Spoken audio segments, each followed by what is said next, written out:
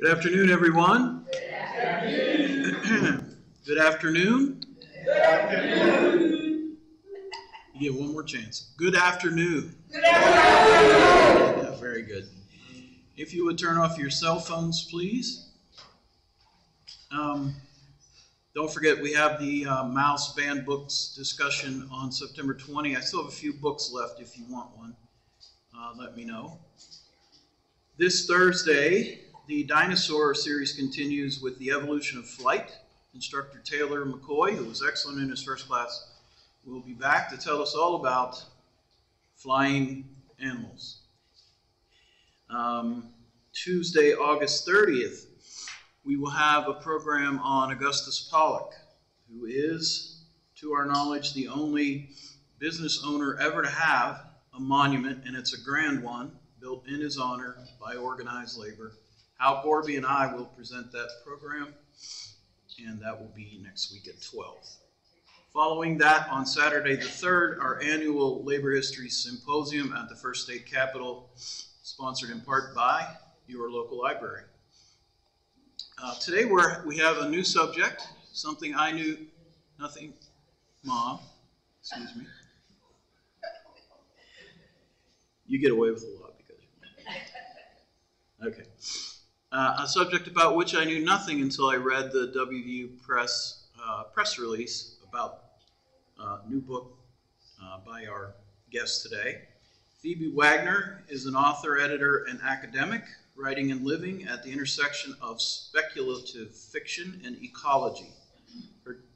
Wagner's debut novel, A Shot of Gin, is forthcoming from Parliament House Press, and her novels We Survive When We Hold Each Other Up is forthcoming from Android Press. She is the editor of 3 Solarpunk anthologies, including Almanac for the Anthropocene, a compendium of Solarpunk futures from WVU Press that will be coming soon, and she's currently pursuing a PhD studying eco-criticism and speculative fiction at the University of Nevada, Reno. She's assistant professor of creative writing at Lycoming College in Pennsylvania. Here is Phoebe Wagner. Hi, folks. Thank you all for being here, and big thanks to Sean and the library for hosting this. I'm really excited to talk to you all and share about Solarpunk. So no worries at all if you have no idea what Solarpunk is. I'm going to be going over it in this talk, so hopefully we can all learn something today. But ultimately, Solarpunk stories are about telling hopeful stories for a better tomorrow. But first I want to just give you a little bit about me because it's all going to kind of come back around. So I grew up in Williamsport, Pennsylvania, which is a river valley pretty similar to actually what I saw here in Wheeling, West Virginia when I was driving around, which was pretty cool. And then I spent some time living in Ames, Iowa, where I got my Master's of Fine Arts in Creative Writing and Environment. And then I went out to Reno, Nevada for my PhD. So I kind of got to live in a lot of different parts of the country, which was really fun and really informed my environmental thinking and how I think about community and how I think about making community with the people around me. Ultimately, I'm a science fiction and fantasy writer, so I love J.R.R. Tolkien's Lord of the Rings is one of my favorite books of all time. But I wanted to come home to Pennsylvania and teach. I was really invested, even after living in Ames, Iowa, and Reno, to come back to somewhere along the East Coast, preferably the state of Pennsylvania, to settle down. I ended up coming back to my hometown, actually, and teaching at Lycoming College, which is where I'm at now. So, on hopeful stories, Solarpunk is ultimately invested in this idea that imagination is a really powerful tool. Now, some of you are probably aware that science fiction has really impacted how we think about our world and how we even exist in this sort of civilization. So science fiction, particularly Star Trek, the original series with their communicators that flipped open, that was a really big inspiration for the cell phone, which of course has turned into a truly science fiction piece of technology in the smartphone, right? And then also William Gibson, who wrote a novel called Neuromancer, he invented the word cyberspace, which particularly in the 70s, 80s, and 90s really impacted how we thought about the internet and digital spaces in general. There was cyberspace, and then there was the space that we operated in. So I really started to recognize that literature, particularly science fiction and fantasy, could be a very important tool for making and imagining better worlds. And part of the reason I started to get invested in this idea, and particularly in solarpunk, is because of the rise of dystopian literature and movies and thinking that we saw in the early 2000s. Some of you all remember we had a lot of like zombie movies coming out around then. Mad Max came back in 2015 with Mad Max Fury Road. And we were really invested in this idea as a culture in the US that the future was bad and dark and grim and that bad things were going to happen. We were going to have to survive. And that was sort of this dystopian literature. And my worry in 2015, when I really started thinking about this, was what does that mean if we're only imagining bad futures? If we're imagining these dark futures that we all have to survive, what does that mean for us and for our kids and for our grandkids? So instead, I really wanted to start investing in what happens if we imagine better outcomes, particularly for climate change, and then we can start working towards building those better worlds that we're imagining. So before I get into a definition of solarpunk, I want to kind of give you a little bit of its history because it is invested in the first sort of punk subgenre. Science fiction and fantasy has these punk subgenres, starting with cyberpunk. Imagine a lot of you probably remember Blade Runner or maybe saw it when it came out with Harrison Ford in 1982. And that is the first sort of, that's one of the biggest examples of cyberpunk. And cyberpunk is exactly sort of what it is, the word means. It's this investment in cyber culture, right? Like the internet and the early computers of the 70s, 80s, and 90s. And in this idea of punk, so the loner, the nihilist coming together. So cyberpunk is a dystopic, technology-controlled world. There's no environment, except some of you might remember the acid rain that is like always falling in Blade Runner. Big corporations control the world, usually big tech corporations. And then cyberpunk also had a tendency towards like racism and sexism. And you can kind of even see that in some of the pictures up here where there's this idea, there's this fear of Asian supremacy. That was very sort of foundational in early cyberpunk. So that was kind of some of the issues that it had early on. So cyberpunk was sort of the first punk genre that we had, and then immediately there was a response in steampunk. The word steampunk came to be in the 1980s as a direct response to cyberpunk. The popularity and growth happened particularly in the 2000s. There were some really important anthologies that came out around then. And some key hallmarks of steampunk is that it has a very Victorian time period. So it's usually Victorian England or like First World War era is kind of right where it's set. It has the question of what if steam power had become the main source of energy. So that's kind of why you see the cogs and the clockwork. That's where that focus is. It's very interested in the Industrial Revolution, oftentimes very DIY, kind of scrappy, and you can kind of even see that all in the picture I have up here. This is a really good example of what steampunk is today. Once again, steampunk, like cyberpunk, did have this sort of lack of nature or environment, mainly because the focus was so industrial, and it was really focused in on this cogs and clockwork idea. So now in the US, you primarily see it in sort of cosplays and costumes and crafts. If you go into a Hobby Lobby or a Michael's craft store and you go to like their jewelry section, you'll probably see stuff that looks kind of like the stuff I have in the picture up here. So it's still evident in like sort of what is still kind of used today, but not quite as popular as it was sort of around 2010. So that brings us to the third punk, which is solarpunk. And cyberpunk and steampunk were very much the popular ones of their era. Right now there are a lot of different punk literatures, including eco-punk and hope punk, but solarpunk has kind of risen to the top a little bit. So this is kind of the next one after cyberpunk and steampunk. So the term first came to be used in 2008, and it grew to popularity online, in online social media spaces. The first anthology came out in 2012, and the first anthology actually came out of Brazil and was written in Portuguese. It has been translated, but originally that was the first anthology. And that's something that I want to emphasize about solarpunk, is even though I'll be speaking about it today in the context of the United States and US literature, it's a very global movement. There's a lot of people working in Brazil, Italy, in England, and it's just a very global movement. It's definitely not something that's just here in the US. In 2014, we had Adam Flynn started to really solidify what solarpunk is with a little piece that came out from Arizona State University's Center for Science and Imagination, which they've been a big supporter of solarpunk since then. And no sort of manifesto just kind of started to be like, okay, what is this subgenre and what can we do with it? And that was one of the early pieces that I read. And then in 2015, I decided I wanted to try and edit an anthology of fiction, art, and poetry that would kind of start to solidify what actually is solarpunk. What is this thing? So I co-edited Sunvault Stories of Solarpunk and Eco-Speculation in 2017, which was the first general anthology in English. And since then, Solarpunk has really sort of taken off. There's been lots of anthologies, short fiction, video games, art, board games. It's been in academic spaces as well. I see it on people's syllabi now, which has been pretty cool. But at the same time, there's not really been that really popular piece of literature that has been like, okay, we can point to this and be like, that's Solarpunk. In the way that you can with Cyberpunk, where you can point at Blade Runner and say, okay, that's what Cyberpunk is.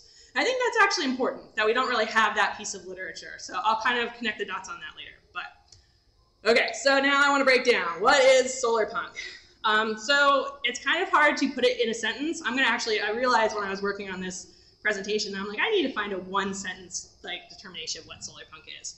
But if you Google Solarpunk, you'll get a couple different things to come up.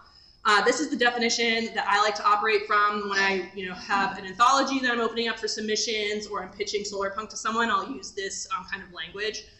So Solarpunk literature imagines new futures in the shadow of and in opposition to environmental collapse, then works to create those futures.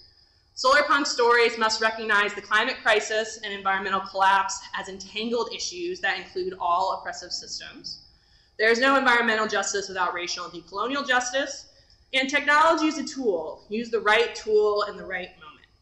And one of the things that really attracted me to Solarpunk that I wasn't necessarily seeing always in environmental literature was this idea that when there is a climate disaster, when something happens that there's a flood or there's too much nitrogen in the soil gets depleted, that this has a social ramification.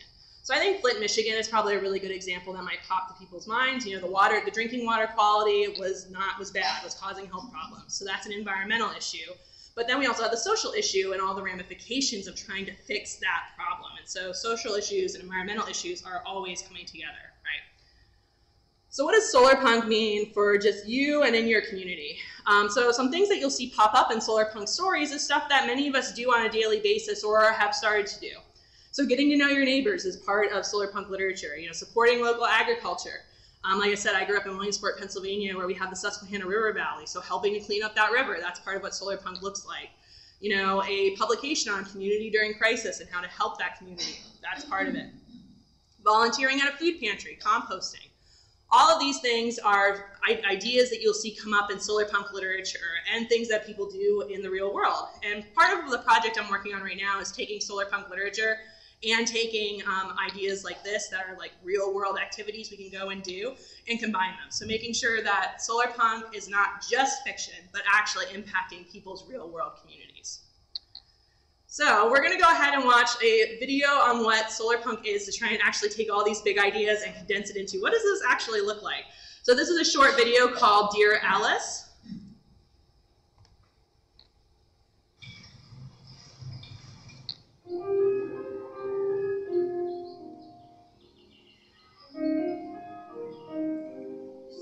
Dear Alice, this place is yours now.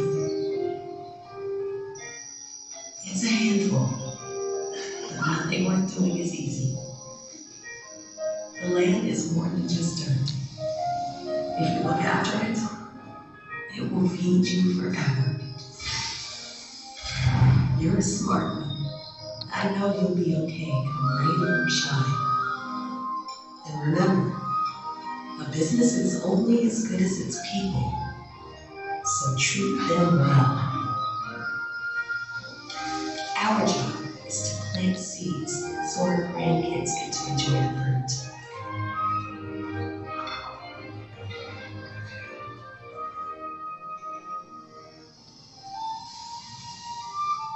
So, eat well, Alice, and keep planting those seeds. Because how we eat today feeds tomorrow. Okay, so that is a great visual example of what Solarpunk is trying to do. It's trying to imagine these better worlds. So I'm curious, until the end, and Chobani showed up, did anyone notice that it was a Chobani yogurt ad? No.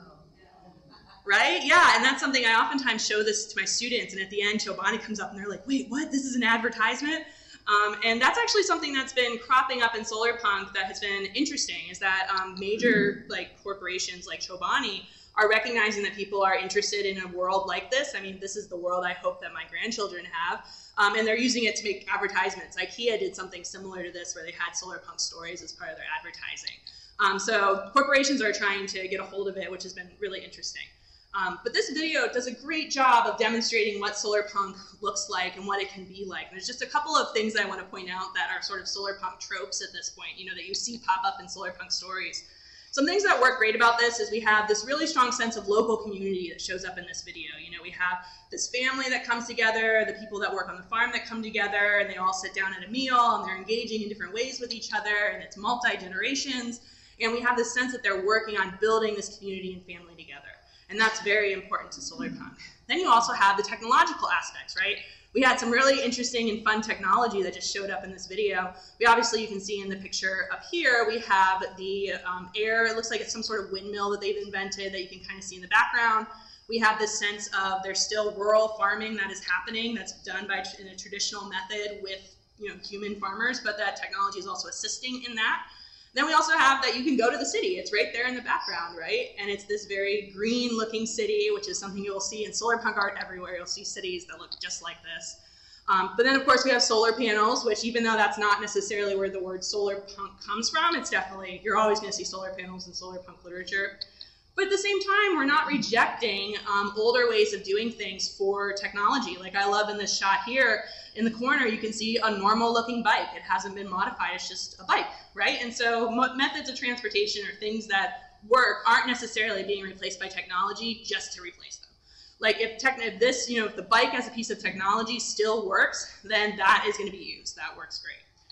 So these are a couple of things that you'll see in a lot of Solarpunk stories, and I think this video, even though it is a Chobani yogurt ad, really does a great job capturing it. So I'm going to give you some other examples to really show you the breadth of Solarpunk, mainly because Solarpunk doesn't have just one type of story it's telling, largely because it has this focus on community, which you can see in this video.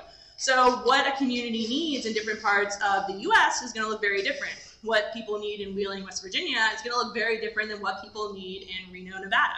And so thinking about how Solarpunk stories can address community needs in different locations is important and expands the type of stories that we have the ability to tell.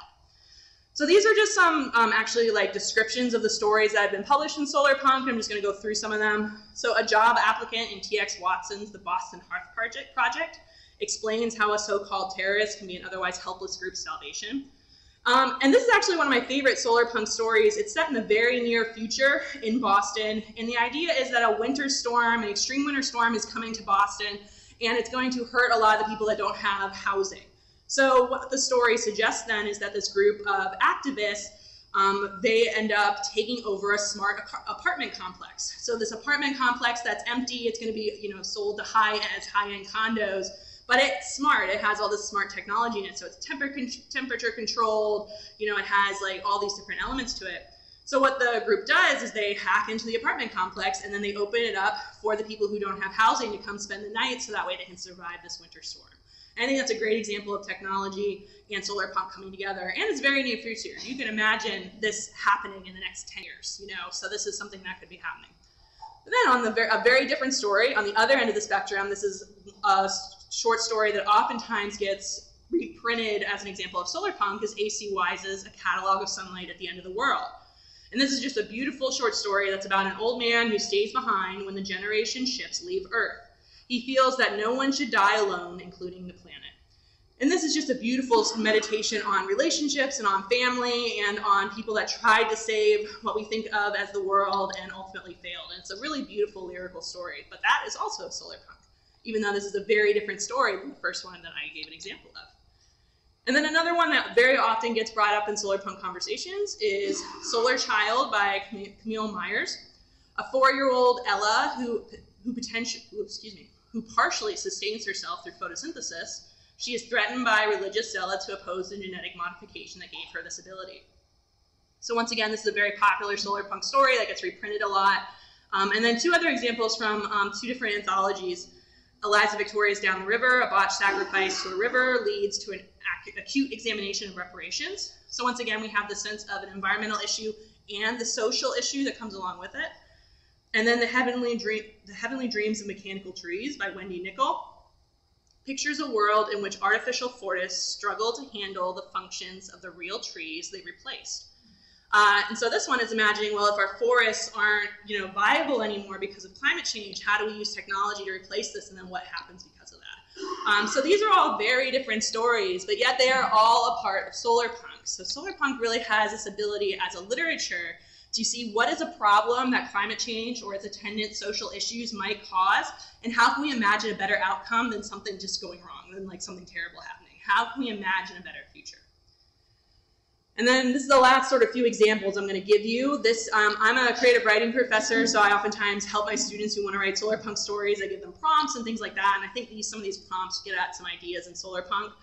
A group of cooks, dietitians, and teachers tasked with creating and promoting well-rounded and tasty vegan and vegetarian cuisine in a world living through the culture shock of no affordable meat. What I love about this prompt is it's looking at this world where we might not be able to afford meat. The prompt is not saying that we should all be vegan or vegetarian, because that's not viable, right? What the prompt is saying is, what happens if we can't afford meat? How do we make food that people want to eat, and how do we adjust to this? And I think that's important, is that there's this openness to different cultural aspects around meat, but it's like saying, okay, if we can't afford it, what do we do about that? How do we adjust? A community freshly moved into a new wooden sustainable climate-controlled tower designed to help them be close to each other and live communally. For some, a dream come true. For others, a cultural shock. But everyone is struggling with traumas of losing their old homes to floods, fires, and relocation programs. So once again, looking at something that's very close and could be happening as a part of climate change, it is indeed happening. We just saw the flood that happened in Dallas, right? And so people are having to relocate because of climate issues. And it's saying, how do we do this in a way that's good for people, that creates community, that is helpful, that helps people go through this shock, rather than just being like, all right, we have to house people. So it's looking at that problem and trying to come up with a solution. A community center, library, educational hub initially set up to help people like coal miners respecialize and find other jobs, now becomes a place for unofficial pilgrimages of people striving to find their role in life and learn the history of those who lived it. What I really like about this prompt is it's really thinking into the future, right? It's imagining, all right, we solved some of the problems that come with climate change. And now we have a world where people can start really thinking about, what do they want to do? What is my identity and my job? And start exploring that. And then these are some questions I oftentimes ask my students when they're writing Solarpunk stories, and it really focuses in on community, as I imagine you've picked up from all these prompts, right? It's thinking about a community problem. A contingent within the community demanded to be heard. Who are they? What are they asking for? What belief or practice helps to unify your community? What would be a good omen for your community? What would be a bad omen? So these are great prompts to help students start thinking about Solarpunk and thinking about community and what issues might come up in community. And one of the reasons that I really want to emphasize community is because that's not always what's going on in US literature. US literature has a really strong focus on the individual. So Solarpunk doesn't always conform to our ideas of storytelling. Dear Alice is actually a really great example of this. So that short video I showed you has, to me, a very satisfying little arc, right? We have sort of a beginning, middle, and end to this video. We have a really beautiful narration talking about generational shift. And it feels like a sort of little complete story whenever I watch it. But it doesn't really have what we would think of as a story, right? There's no conflict, there's no obstacle being overcome. It's just sort of this like almost introduction into this little world. But at the same time, I find it to be a very satisfying story. So even though it doesn't have conflict, it can still be satisfying. But this is something that, as a creative writing teacher, I can tell you is not the best advice to give your students, that there can't be conflict. Instead, Solarpunk storytelling has a focus on community rather than the individual. So it's not necessarily going to be about an individual hero overcoming a quest to do something or trying to solve climate change. Instead, it's going to focus on meeting a community need or finding a solution to a community's problem, which starts to really fundamentally change how we think about storytelling. In particular, there's not going to be a superhero moment usually in Solarpunk storytelling. And what I mean by that is I'm sure most of us have seen a Marvel Cinematic Universe movie at some point, and oftentimes in those movies there's some sort of showdown, right? The hero is going to fight the big bad guy at the end. And in Solarpunk storytelling, there isn't just quite that same type of narrative that's being told, but at the same time, that's what's really popular right now in the storytelling that we see, whether you're walking into a bookstore or you're going to the movies. And so that actually leads to why I think there isn't necessarily going to be a big piece of Solarpunk literature that's going to become super popular, kind of like we saw with Blade Runner. Instead, I think we might see smaller stories that inspire people in their communities. So perhaps more like regional writing, which has a great and long history, particularly in this region. So I'm hoping that'll become sort of more like regional writing.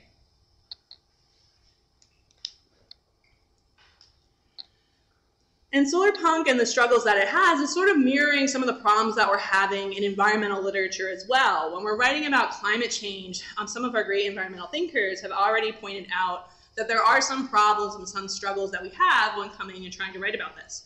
Mainly because climate change is this really big, entangled issue. So how can we start to break it down using the storytelling tools that we have now? So Amitav Ghosh claims that climate change resists serious fiction. So for literary fiction, or just sort of your regular fiction that isn't science fiction and fantasy, it can be really hard to write about climate change, and then actually to the point that it feels like it's resisting it. And mainly because a lot of US literature has that focus on the individual.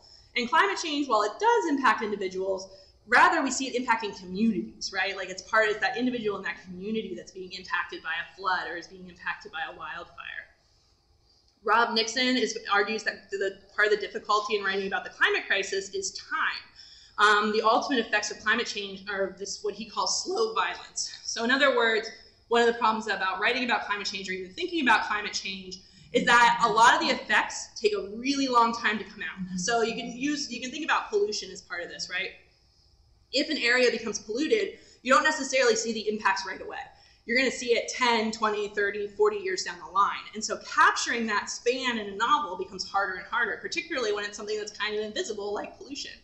How do you write about that as a conflict in a novel? And then Imre Seisman notes that the publishing industry, like so many industries, relies on fossil fuels. So like a big industry, it uses a lot of fossil fuels, it's a major polluter.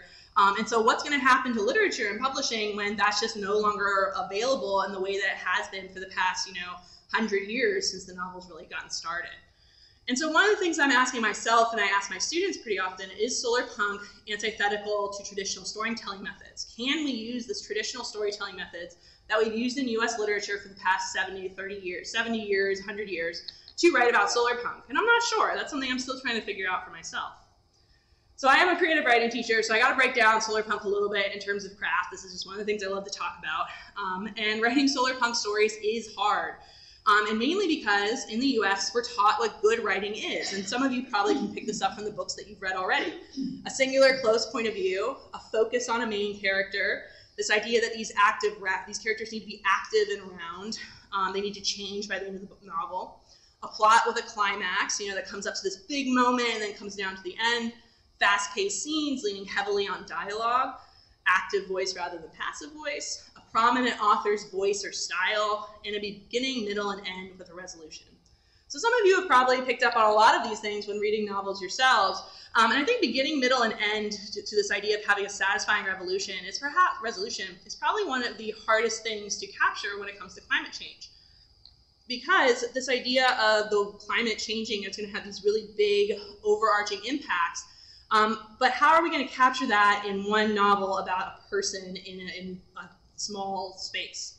How are we going to be able to do that in 300 pages to actually talk about climate change in a meaningful way? So how can we use these frameworks to tell these stories, particularly because climate change does not have an end in sight? Just like we go back to the example of a polluted area, that doesn't go away. It takes years of cleanup, it takes years of work by that community to make that space safe again. So there's not necessarily an end to that story.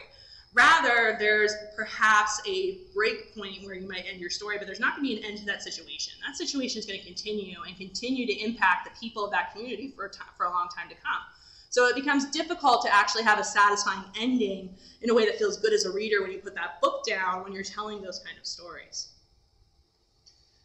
So when you're crafting Solarpunk stories, or when you're thinking about Solarpunk stories, I always encourage my students to think small, to think about small communities, not necessarily trying to address everything all at once.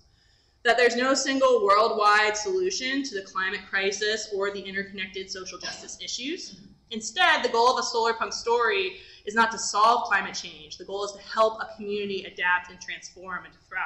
So we're not trying to suggest that, or what I'm not trying to suggest is that Solarpunk is a one-on-one fix, fits everyone solution to problems. Rather, it can be a way to tell stories that can help us imagine different outcomes to these problems. But ultimately, Solarpunk should also be about having fun. So one of the reasons that the punk is so important to Solarpunk is that it's meant to be a good time. It's not meant to just be dry literature. That's another reason why it's important that it comes from science fiction and fantasy. It's meant to be imaginative. It's meant to be creative. It's meant to be taking us to different places that we haven't seen before. And that's an important aspect of Solarpunk that I think can't be forgotten as we're sort of thinking about Solarpunk and thinking about it as a literature. The climate crisis is, of course, scary. Climate change is scary. But Solarpunk is about moving through that fear and working towards better tomorrows. So this idea of hope through action is oftentimes how I summarize it. So I know I've said the word Solarpunk like 100 times at this point, and I just want to make sure I hit on what the punk is exactly, because oftentimes I get asked this whenever I talk about Solarpunk. People are like, well, what exactly is the punk in Solarpunk? And one of the things that I talk about is like punk is obviously more than just a music, and it's always been very do-it-yourself. So, you know, whether it's just, you know, making clothing that better fits the aesthetic or building spaces where a show might happen, punk has always had that DIY part to it. Punk has always been community focused, even if it's just community around a music. And then Solarpunk also tries to undermine, dismantle, and reimagine oppressive systems. So part of the punk of Solarpunk is that it should be fun. And this is not, of course, just referencing the music, it's some of the larger ideas around punk. So why do we need Solarpunk stories? One of the reasons I come out and talk about Solarpunk comes back to this idea that climate change cannot be solved. Even with progress that we've been making, communities in the US and around the world are still going to feel these very severe impacts. And they're going to feel these impacts even if we were to make all the changes necessary tomorrow. There's still going to be an impact from climate change at this point, whether that's just in continued heat rising, flooding, things like that. So regardless of the changes being made, we still are going to have to adapt to this situation right now. Government intervention is often slow, particularly in rural communities, which means that the local community, that you and your neighbors are the first boots on the ground. We are the people who are going to have to take charge if a climate disaster happens. So part of that is thinking then, well, how can we work toward a better future and make sure our communities are better prepared to address this issue when it happens? And part of that is just, what can we imagine? You know, in some ways we are limited by our imagination, and so it's important to not just be imagining dystopias, but instead be imagining these positive futures, because if we haven't at least imagined it, then it's going to be very hard to achieve it. So one of the things, as I mentioned at the beginning of this project, is I'm working on taking Solarpunk from just storytelling into action. So I'm a big believer that we need more than just environmental literature at this point. Instead, we need stories that are going to impress upon the reader actions that they can take to prepare their communities, to better adapt to these situations, to be ready if something were to happen. And then also celebrating the actions that we're already taking. There has been great success in stopping polluting and stopping different resource extraction, things like that. So how can we celebrate what's already happened? So thinking ahead to what our community needs is something I've been actively working on in my own Solarpunk writing and in my own literature. And for instance, so my community in Williamsport, Pennsylvania, we need a lot of river cleanup. We had mining in that part of the state, and we also had fracking more recently. So we need areas to help work on making that water safe for people to use. We need community gardens, preparation for superstorms and extreme flooding, which we saw a very extreme flooding in the 70s. So we know it could definitely happen in our state, and we want to make sure that we're really prepared for it. More emergency food and shelter access, and so on. So these are just some things that when I'm sitting down and thinking, what skills can I bring to my community, things that come to mind. And sort of sitting down and taking that sort of measure of what you can do is important to thinking about how do we move from just being aware of climate change to preparing for something to happen in our community. So my latest book, which is Almanac for the Anthropocene, a compendium of Solarpunk futures, which I co-edited, is very much about this. It comes out from West Virginia University Press. And it is a nonfiction collection thinking about what can we do and how can we teach people through writing to be able to go out and make a difference in their community.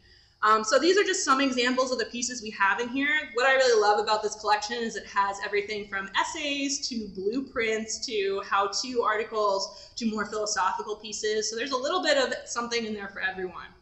But some pieces that kind of fit with what I've been talking about today. One of my favorites is, it's a really short piece, but it's called Visible Mending, a recipe for beautiful and sustainable clothing. And basically it teaches the reader the steps to sew and patch their own clothes. Now, my generation, I was not taught that skill from my parents or my grandparents. So this is something that I've actually had to like go out and look, be like, okay, how do I learn this skill? Like I want to know how to like sew on a button. So this has been really helpful in sort of showing, you know, this is a little example of like, okay, here's how you patch your favorite flannel shirt that you don't want to throw away. Appalachian Solarpunk, growing trees from seed for the plant revolution. This is another one of my favorites because it talks about the importance of food-bearing trees, so like chestnut trees, and what we can do to bring them back, and also how to grow these seedlings and plant them around the space that you live. And it gives you all the different tools, it gives you advice, it gives you different composting tips, and it's a really cool piece that just sort of goes over how to do it. So if you don't know how to do this, this is like a piece that can help teach that. We have a great piece on foraging, and I love that not only does it talk about like how to forage safely, but it also talks about removing invasive species and then what you can do with the things you forage. Not just food, but also cider, and one recipe I really want to try is he teaches you how to make walnut ink. And as a writer, like making my own ink sounds cool. Like I would like to try that. Multi-species community garden is another one of my favorites because it's actually a giant poster example, so it's all visuals. And it walks you through how to take an empty lot and turn it into a space for people and other animals like birds and butterflies and pollinators to enjoy. And it visually, step by step, kind of shows you what that looks like. There's also some articles in here that are tech-based because Solarpunk does have an interest in technology as well. And this one is, I think, really cool, how to build a solar-powered website, because I had never thought to myself, oh, I can run a website off solar power. That feels very difficult, and like it should be not something I can do. But this article goes over how to do it and even gives pictures on how to do it, which is pretty cool. And then finally, Feeding Imagination goes over how a food forest works, how to make compost, and how other sort of permaculture farming techniques. Now, these aren't all the pieces in the book, but I think they give you some examples of how people are taking ideas that you find in Solarpunk. So all of these ideas you can definitely find in Solarpunk stories, and translating them into actual actions and like ways that people are changing their lives. So one of the reasons that I think we should be thinking about this, and like one way that you can start sort of approaching this, is just thinking about what kind of skills you have, what skills can you contribute to your community, and then what needs are in your community. Because sometimes what I find is, particularly for folks in my generation, we all have a similar set of skills that aren't necessarily what our community needs. So for instance, I teach English and creative writing, so I can lead a book club. That is something, I know how to talk about books. But at the same time, that's not necessarily what my community needs right now. There's a lot of people already doing that work, and so what other skills do I have that I can bring to my community? So being honest about that, I think, is a really good step. And then, is there a way to connect your skills with those needs? So thinking about what needs the community has, being honest about what skills you have, and then trying to make that connection. And then one of the sort of last things I want to bring up, because I think this is really useful and something I've been thinking about a lot in terms of my own work and in my own Solarpunk writing, is passing and sharing skills. So I'm sure some of you probably know the writer Wendell Berry. He's also a poet, and he has this great quote from one of his newer books called The Art of Loading Brush. And the quote goes, "Now," he said, "we're practicing the art of loading brush. It is a fundamental art, an indispensable art. Now I know about your fine arts, your music and literature and all that. I've been to school too, and I'm telling you, they're optional. The art of loading brush is not optional." And ever since I read that, I've been just thinking about that and chewing on that for a couple of years. Because, I very much come from that fine arts background. I've got my PhD, I teach in academia, but at the same time, I recognize that I don't know how to load brush. Like, this is something that no one has taught me, nor have I sought out this knowledge. And that's something that I've been really trying to shift and change in my thinking about. I'm lucky enough that my husband is a certified arborist and grew up on a farm, so he does know how to load brush, so I have been learning how to do it from him. But thinking about what skills that we have that we can share and pass along and apprentice with other people, I think is something that really valuable work that people who are interested in Solarpunk can do. And part of that, I think, is also saving skills from industry. I saw recently a video that was going around where a lot of skills are just basically dying off because there's no one to apprentice, because now we have big industrial complexes that can make these things, whether it's pottery, arrow fletching was one that was on the list, which I thought was really cool, and things like that. So skills that need to be saved and kept alive, and how can we pass those along? And then also, what is taught what used to be taught that is now being bought instead, and how can we reverse that? And some of you maybe have noticed there's been a rise in people interested in foraging. myself included, and there's actually been a lot of people teaching how to forage on different social media websites. So even like TikTok, like the little video sharing website, there's been people that go out and like, here's what this looks like, you know, here's how you can forage garlic mustard. And we'll show you the plant, show you what you can do with it, show you recipes they've made. And it's been really cool to see how that is being taught to the next generation through technology, you know, that we have recently invented. A rise in textile arts is another one. So many of my friends have started embroidering or teaching themselves to sew or knit, myself included.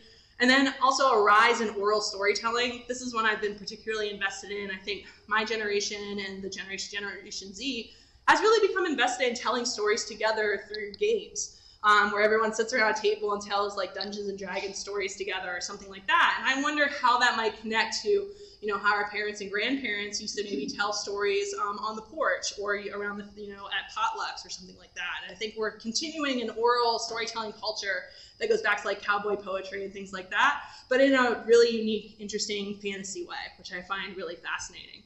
So that's kind of the thought I want to leave you with today, is this idea of passing and sharing skills. I think that's something that could be really great for Solarpunk, and something that I've been really invested in myself.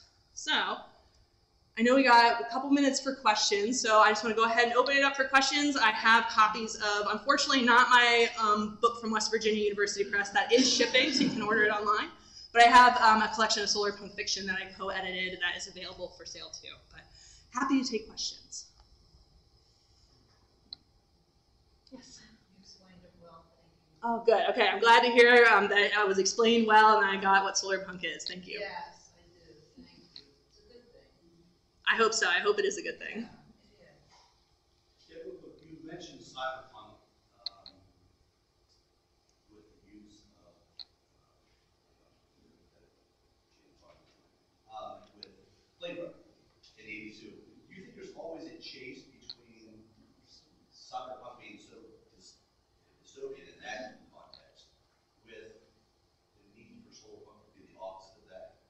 Because if you, the open part of that movie, you see the large gas blast come out, showing the natural gas features that were still present in that time. Well, it was only, what, 2019, they try to portray that, and in some ways it's that way. You think Solarpunk kind of tries to change that narrative in a competitive fashion? Like, it doesn't have to be this way, from someone's imagination at the time that it goes. Yeah, that's a great question. So the question is, cyberpunk in the 80s sort of being competitive with solarpunk now and sort of changing these ideas and kind of maybe a tension between the two, right? You see that almost in just about any of that era. Mm-hmm. Politically, you also saw those things going on in the 80s too. But you also see the Terminator, those kind of revert back to what the future you probably do not want to stay this route. And the second part, and I think you really encased it towards the end of your presentation, is the didactic side of things. Like, how do we do these things or teach these pieces? Do you feel that was largely missing from the narrative? Like, it has to get back to some type of constructive, here's how we actually do this. Yeah, I definitely think so. The question is, does Solarpunk have to come back to this sort of didactic aspect? Like, can it get to, here's how we actually bring this world around? And yeah, I think that was starting to be missing from Solarpunk. It's such a young literature that it's more that, not so much that it's missing so much as this is a gap and we should make sure it doesn't become a missing part of Solarpunk. And so yeah, and I think too that comes back to kind of what you're saying about cyberpunk, right? Is that Solarpunk is very much in, I don't want to say reaction in like a bad way, but certainly in a sense of, oh, we don't want this future. Like, this is a future that's sad. You know, we don't want to live in this world. We want to instead imagine a world where we can live in. And Solarpunk is definitely very much in conversation with that. In fact, the third anthology that I'm co-editing, that I'm editing, I'm not co-editing that one, that's coming out next year is Cyberpunk and Solarpunk stories and the transition between the two of them. So it starts in a cyberpunk world, and then the stories slowly transition to a more solarpunk world from a bunch of different writers. So yes, it's very much in conversation with that. But then an important part of that is exactly what you said, is I think we want to make sure that these stories don't obscure that we need to actually make steps toward correcting things or towards changing things or preparing for things, preparing to adapt. And so we want to make sure these stories actually demonstrate how to do that. And some solarpunk stories, like as fiction, definitely do, which has been really fun to see. But it felt like nonfiction might be the better form to address some of these ideas. I think you also see that just a dichotomy between, I hate to use Facebook as an example. You have people that cry the way in which large-scale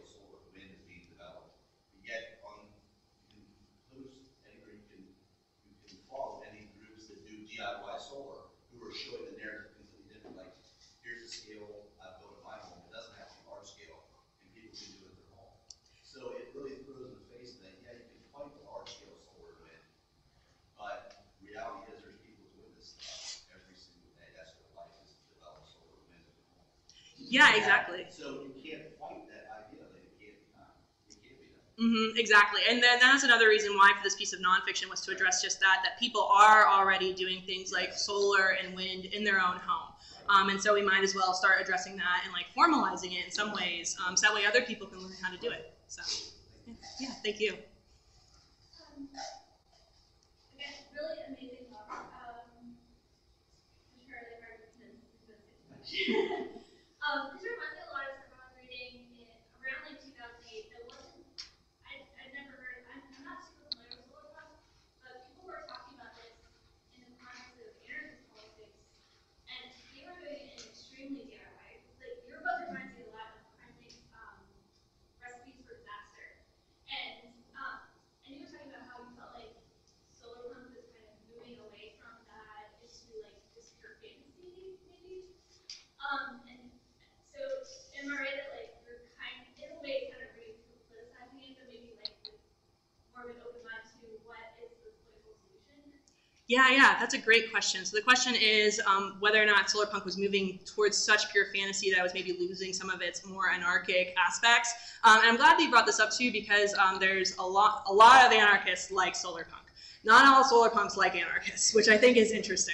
but yeah, there's a lot of that. In fact, one of our great Solarpunk thinkers right now very much makes a lot of videos about this, and I'd recommend that you look up Andrewism. I think we'll bring it up, and if not, even though this isn't his handle anymore, if you Google Saint Andrew, that will probably bring it up too, and he's primarily on YouTube.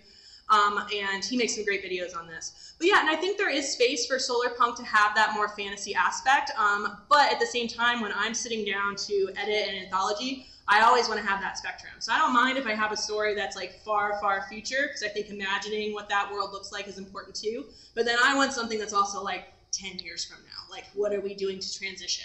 And I've been lucky enough that there are people working on both ends of those spectrums. But yeah, and I hope too that, exactly like you said, that particularly the nonfiction anthology works to perhaps repoliticize. Solarpunk's in a bit of a transition, as you can see with the Chobani yogurt ad, that there is people who want to take the non-political aspects of it and profit off of that, and then it's just going to be about how do we see what happens, because the same thing happened to Cyberpunk, right? Like Cyberpunk was declared dead in the 80s by its creators for that very reason, partially because of Blade Runner.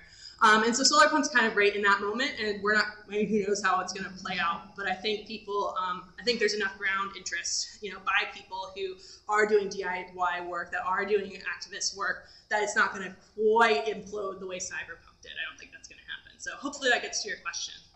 Yeah, thank you. There's a question from online from Ben that I'm going to try to do justice to. I seem to have red ink all over my hands. Here we go. How do we tie what we know with climate change with what may be in a literary sense?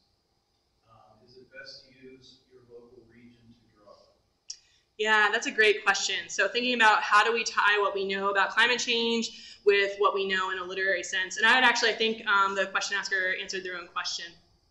I definitely at least bring it back to the regional, mainly because climate change is going to look so different across the US, let alone globally. So if you're trying to write a novel, or you're trying to write or sort of think about climate change in a way that you're encompassing all of it, that's going to be nearly impossible, right? Like, that's why we have to break it down by region. And so whenever I'm working with writers or with students who are thinking about this, I encourage them to go locally and regionally. What are the problems in your region? What are some of the ways that climate change is going to impact your region? You can actually see this if you go to the Intergovernmental Panel on Climate Change, the IPCC reports. They have data on different regions. So you can go look up your region, see what's going to happen over the course of the next 10, 20, 30 years, and prepare for that. So yeah, I think ultimately you answered your own question, and I definitely think that it's going to be regional is the way to go, and like thinking about communities as well in those regions is a good way to go. So. Any other questions?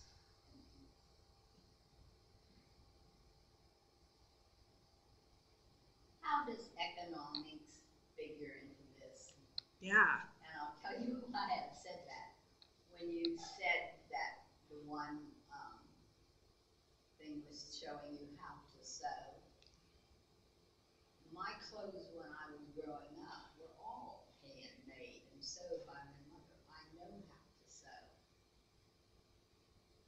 I go to buy material today to sew, it's cheaper for me to buy than it is for me to sew. So how does economics figure into climate change? Yeah, that's a great question. So how do economics figure into climate change? And the example is sewing and how clothes used to be handmade and sewed, including in recent generations, but now it's cheaper to go buy clothes rather than just buy the material.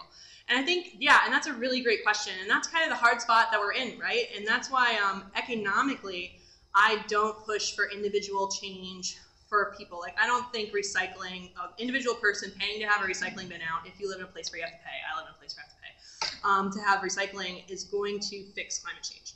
Now, recycling, because you want to do it, because it renews your connection to the earth, and you're thinking, okay, I'm doing something better with this stuff rather than throwing it away. Now, that is worth doing and worth paying the money for. But yeah, economically, making individual choices for more sustainable action is not viable or feasible for many people. So ultimately, it's going to come down to, at some point, it's probably going to tip. So like one example of the Solarpunk prompts was where meat was no longer affordable, right? Because to buy like meat that is made in a sustainable way, or that is like organic or raised locally, is way more expensive usually, unless you can buy a big bulk order, which most people can't. So, but in the prompt and in the Solarpunk thinking, it was like, okay, what happens when we reach that point though, where because of carbon credits or different rules, whatever you want to say, meat is no longer that affordable? What changes? How do people react to that? So I think Solarpunk can actually be a tool to start thinking ahead to what happens when clothes are no longer fast fashion, where you can buy a bunch of clothing for the same amount of price that it would take to make one thing, and how can we address that? But then, yeah, exactly, ultimately individual action is very pricey when it comes to sustainable living and thinking. And it's going to come down to if you want to make your own clothes and have the money to do so. Like I certainly have friends who do that because they enjoy it, and it's a a skill that they enjoy and a craft that they enjoy, and so they practice it. But yeah, we're kind of in that catch-22 right now. So, a great question.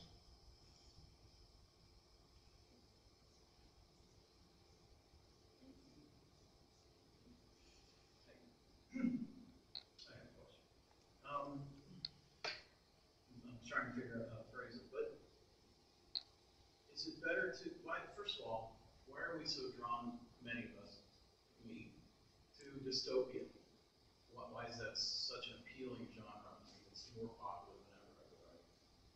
And do we rely too much on science? A lot of people, maybe in the back of their mind, science will save us.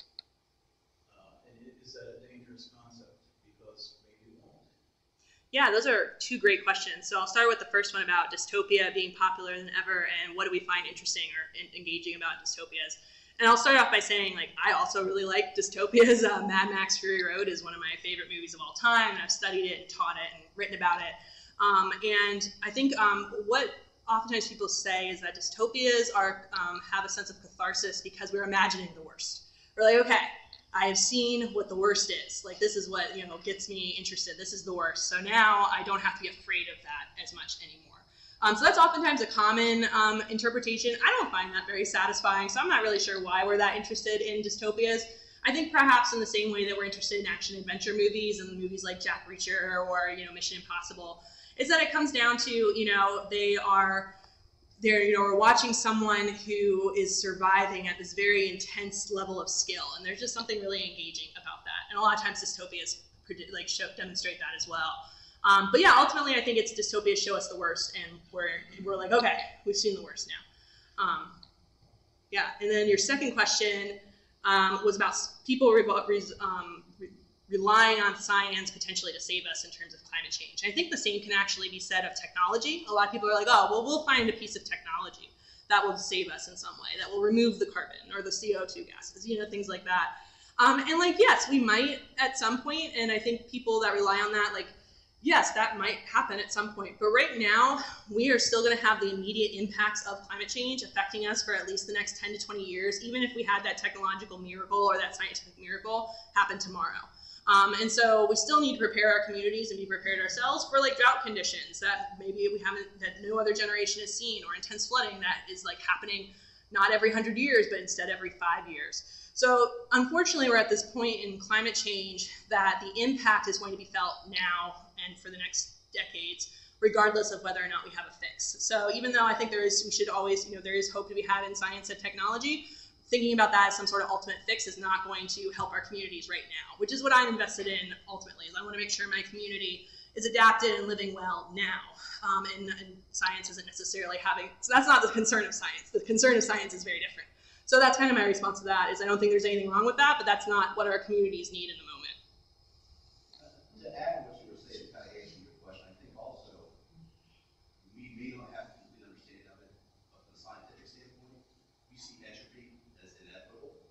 So no matter how much we try to fix the system, being that it, as far as we know, it's a closed system, this is all we have, folks. This is first ship here. This is all we have. So we can see it in ourselves how our typical lifespan is. Imagine the planet or the larger universe on a larger scale. It will eventually succeed and go back. So I think that's sometimes why we can kind of maybe sadistically look at dystopian type of movies where we see that as, okay, this is what the end game is going to be if we continue to do this. We need that reassurance that, okay, maybe we can draw back. Maybe that's why Cyberpunk movement is kind of a good thing. It kind of gets that end result, what Los Angeles looked like in 2019 based on Ridley Scott's idea. So, and then the second side is like the ecological overshoot. Like, what do we do if, yes, we try to use our technology to get us out of this situation, and we do an ecological overshoot where the same technology got us in the problem in the first place. It's now creating one more problems. So there's that ecological overshoot. We have to be kind of in that space. Try to reuse, try to do as much as we can. Still knows we created us. But that ecological overshoot is what we're starting to see now, with just the current technology we have. So like you said, we want to feel those effects while we're trying to adapt what's already taken place. Yeah, no, that was a great sum up. Yeah. All right, well, thank you all for listening. If you have other questions, please feel free to come up.